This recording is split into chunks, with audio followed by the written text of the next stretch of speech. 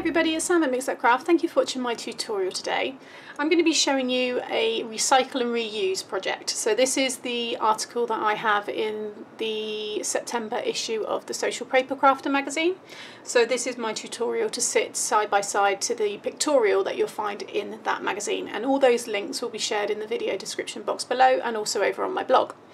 So I have done these before and I thought it was a really good way, and there's a couple of other bits that I'm using that I'm recycling as well. But this is making tassels out of your old magazines. So I have lots of craft magazines and not all the bits I want to cut up because I want to keep it for inspiration, but they're great magazines to reuse because they're always so colourful.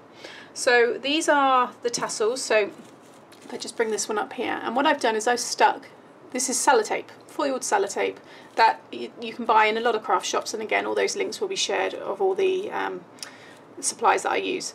And then I've just popped it on some baker's twine and popped a loop on it so you can just thread it through your gift bags, and yeah, okay, so now I've got this really fun trim with all these tassels hanging. So now just flip it over. Now whenever you're working with a shiny surface, so for example I've folded this over on the top, because it's going to roll. Even if this wasn't folded over, it was just plain magazine paper, because you're going to be rolling this shiny side and it's going to touch that. It's always best to use the red tape unless you have a very, very strong double-sided. But this red tape will stick anything. It's pretty good stuff. So I'm just using a little 1/4 of an inch wide there, and again just go over, making sure you squeeze all the air and all the bubbles out so it's all nicely stuck down. And then I'm going to take off my backing, and this is going to be the end that we end with. Okay, so I'm going to grab some twine. What colour do I want to use? Because it's all kinds there at the end. So I'm going to bring in, just looking down at my twine, I'm going to have the green, I think. Or do I want to have, no, let's bring in, let's do a different one here. Yeah, I think the green will look nice. So I've just got a bundle of this. It's up to you how much you want to cut off. I'm just going to do, what have I got here? This is 17 inches, but again it doesn't matter. And then just fold it over so it's all nice and lined up and even. And then I'm just going to stick this onto this end, okay? So it's just attached there. And then I find just using a pokey tool, and just stick your pokey tool onto the very end there, or just somewhere, and you can use that, just get it in there, to start rolling your tassel. And it's only to kind of start it off. Once it's in place, then you can do it yourself. And you just want to get it to start to attach to that red tape, and it will stick really well.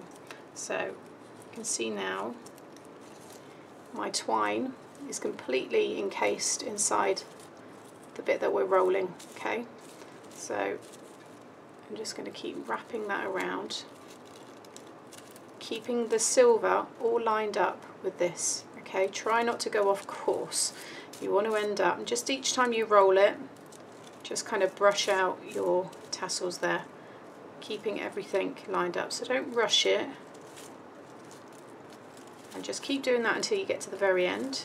Okay, and then the very end bit, just neatly wrap around, and there you have a really, really fun tassel. If I lie it against the yellow there, you can see how fun they look. Now you could have both of those together, so what I can do now is just cut the end, and let's take this one back off. Okay, I've just tied a little knot there. I've got them both kind of hanging at different heights, and then I can just tie it around this piece here. So I'm just going to do it like so. So I've got one of each colour on each side. And there you have it. You can see now how cute that looks. So it just needs a little gift tag, or I might put a little sentiment down the bottom there. But how, you know, you get such a great effect, which has cost, you know, very little to do. So that's that way of doing it with the foiled sellotape. Now if you don't have that and you have foils and just double-sided tape, I've just cut another strip from the magazine. Like I said, I like this, I want this to be the piece that we end with. So this is, again, this is 3.5 by 10, so it's a little bit bigger. And then I'm just going to bring in, let's try, what colour have I got there? So let's bring in the red foil. So I've got some of my red foil here. I'm just going to take off, do one at a time, so do the bottom first. So I've just ran a 1/2 inch double-sided tape along the bottom there, and then I'm going to stick my foil directly on there. I know the length that I've got, I can take that off, and then just trim this piece off here, and then I'm going to take this one off.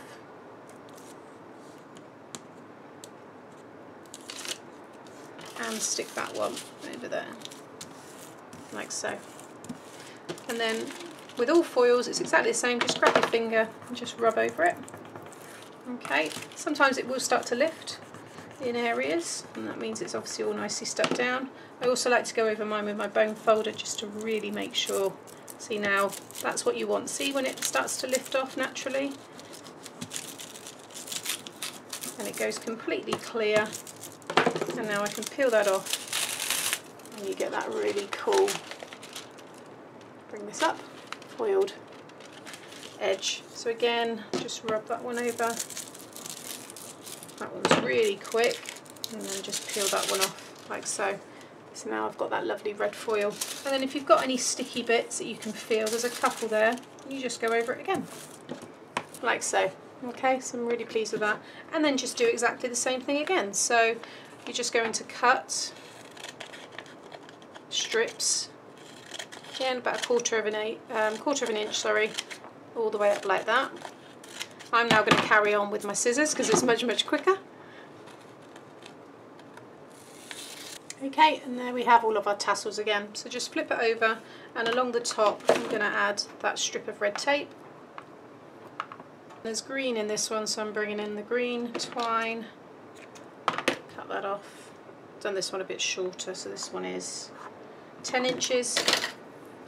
And just do exactly the same process again. So make sure you pop your twine at the end where there isn't any colour.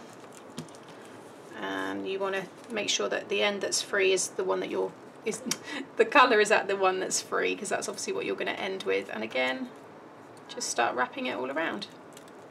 Okay, and there you have it using the foil, and I think these are really fun to make. They're really good to do with the kids as well, especially with the glitter, because it's always fun to get the glitter out, as I showed you there. And you just do exactly the same, that's double-sided, and then just sprinkled glitter over, and you get really cool effects. So there is with the foil.